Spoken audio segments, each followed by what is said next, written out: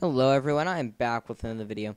This one I'll be reviewing another program called Notepad. It's another basically Notepad, not copy, but another Notepad program. And we're going to see how this thing goes. Secure download my butt. Next. Click decline. See right here, depth, crazy reviews for freebies, find free coupons. Right there, guys, that's how they're going to get you. Click decline. Click custom.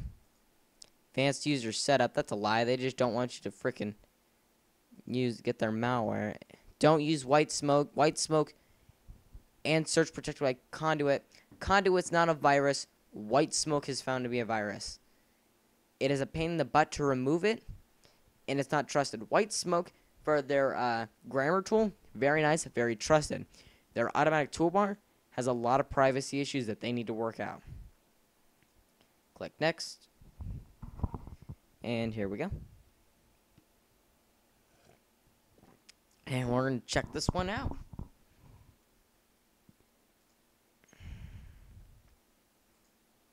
I agree. Fine, I'll just uninstall it later. Let's see what this little thing does. Oh, it's not just strictly another notepad. Alright, this looks like to be another programming tool.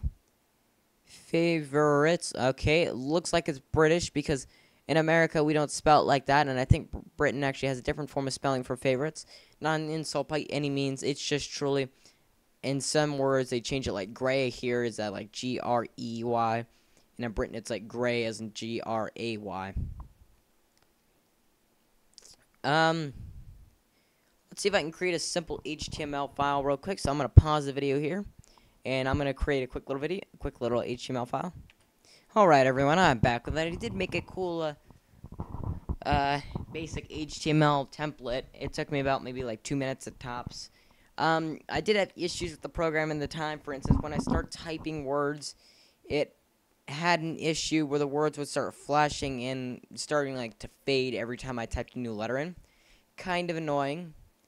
I really wish that's something they gotta work with, because they're not gonna compete with Microsoft like Visual Studio. It'll never actually compete with that. I mean, there's no chance.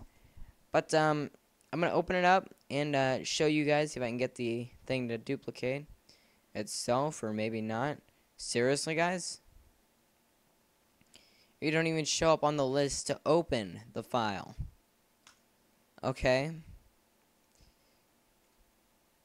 Can I edit it? Wow, this is very sad. Okay, well, I'm going to give you all some words of advice.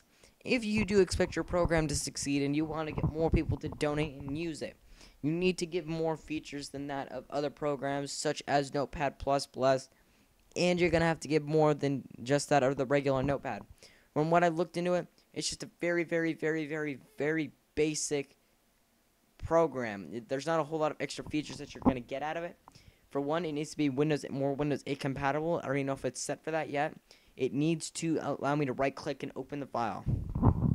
It also needs a built-in editor. Like, if it sees a common code mistake, it needs to do that. Like, if there's no ending point, it should give you a little message that says you got to end the code. Do this for everything that starts with HTML. That'd be a very good start. And it could, and other than that, that should be a good little program that you have there for a simple text editor. But if you're looking for a Notepad review, basically, if you're looking for another Notepad, don't use the TED Notepad.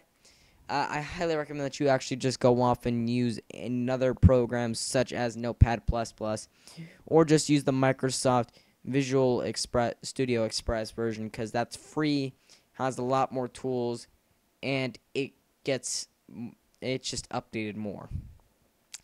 But other than that, thank you for watching this quick little review. If you ever use this, or even if you happen to work for this Notepad, this program, which I highly doubt anyone will, think about releasing the source code and allowing people to create add-ons and then host the add-ons, or send to CNET and have a reroute to your site.